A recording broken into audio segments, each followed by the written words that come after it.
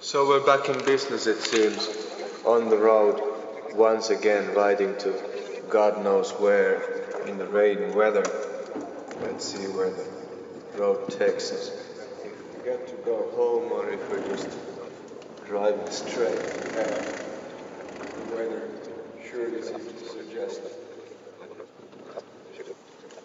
a road to some nether realm. Anyways, so, God damn it with this traffic. I'm trying to do some sort of a recital and cars are trying to drive against me on the royal road to nowhere. So then,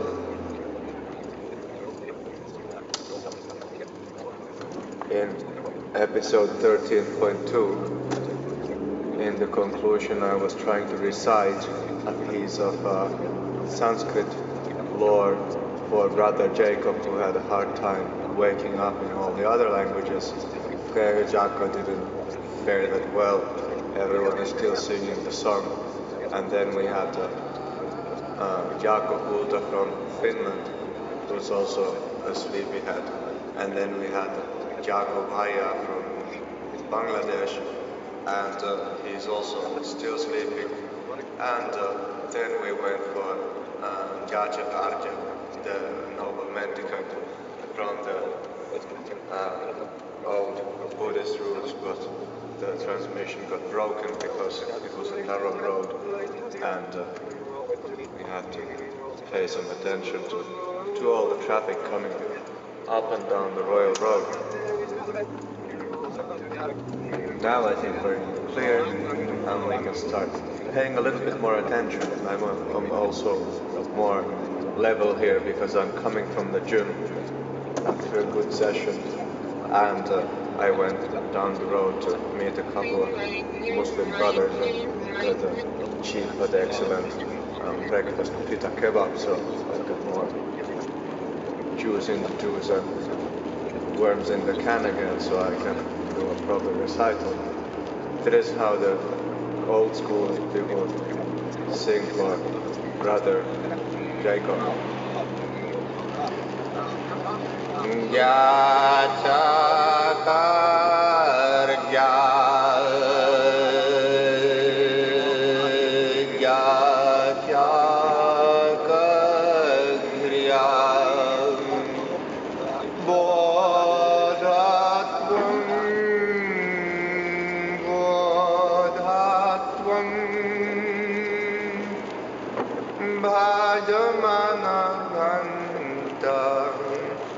Bhajamana Ghantam Om Ahum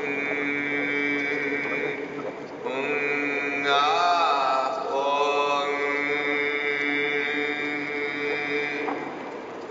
Yacaka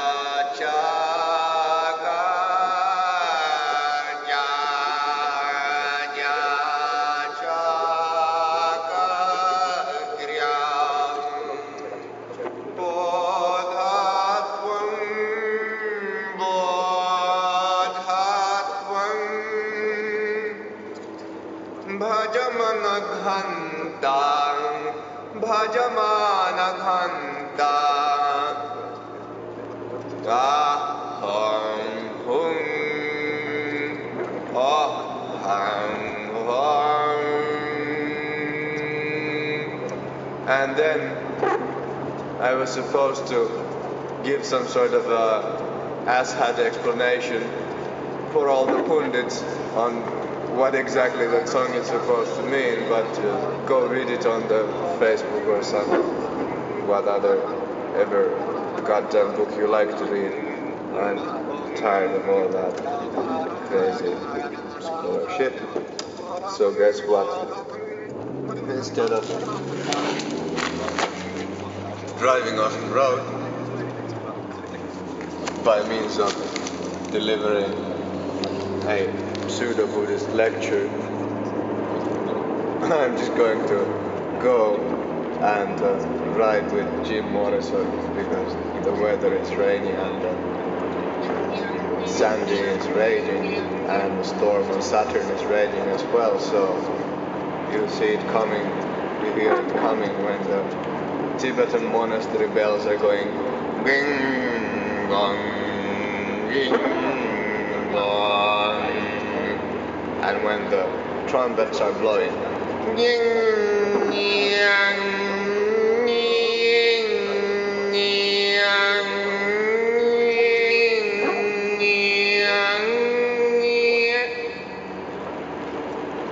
and so on. All the instruments are playing to rise and spin the storm higher, to turn all the storm wheels of the planet, of the planetary system, etc. into motion at the same time. That is incidentally what the Buddha did in the Buddha Sutta when he had a discourse with a certain magician who put the universe into a mustard seed and hold it on his hand with the sun.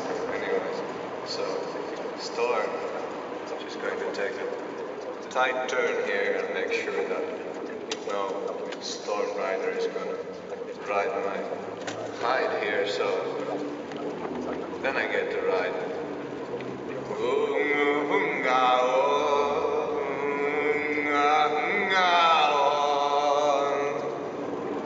Riders of the storm, riders of the storm, level highest hill, time is running still. Riders of the storm, riders of the storm.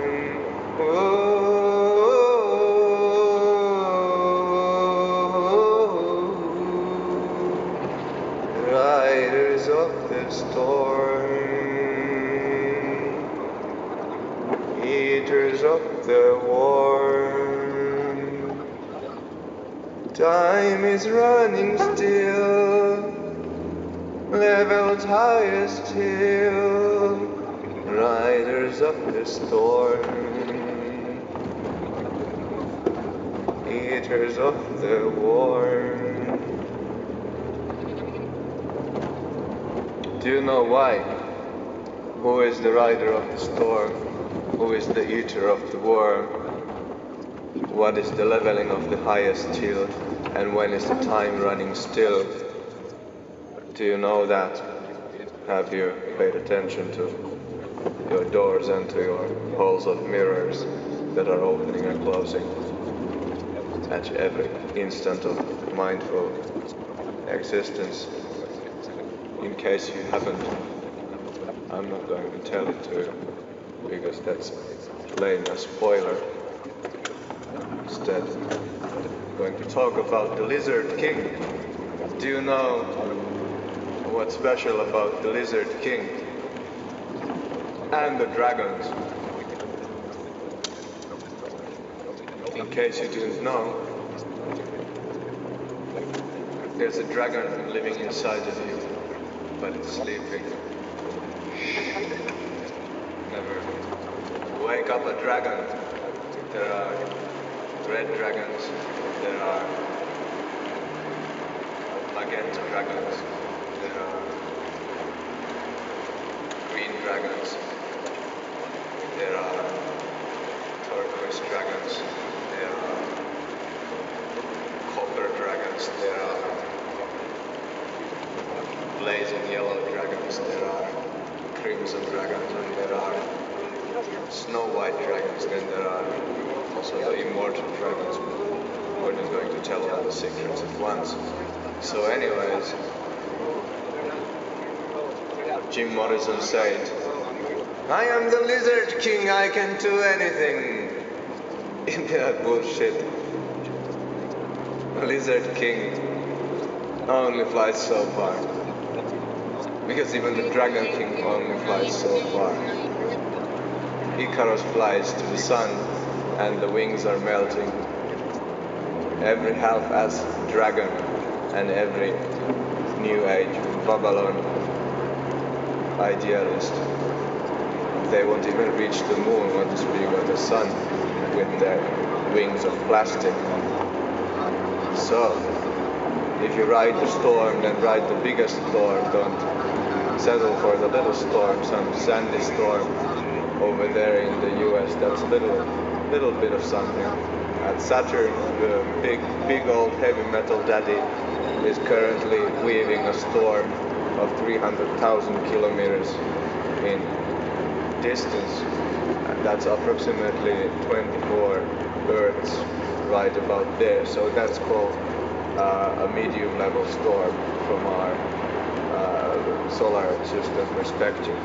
And if you go further out, then you have the stars and the black holes, etc., raging on their own slightly larger storms. And that you can also go and be a rider of the storm, and you can let go of the Lizard King and you can ride the Dragon King, and let go of the Dragon King and you can ride the four creatures on the high mount. And then when you're trying with the four creatures, you can just go to the hollow tree and break the mirror and tell them to each go home and find their absolute single center.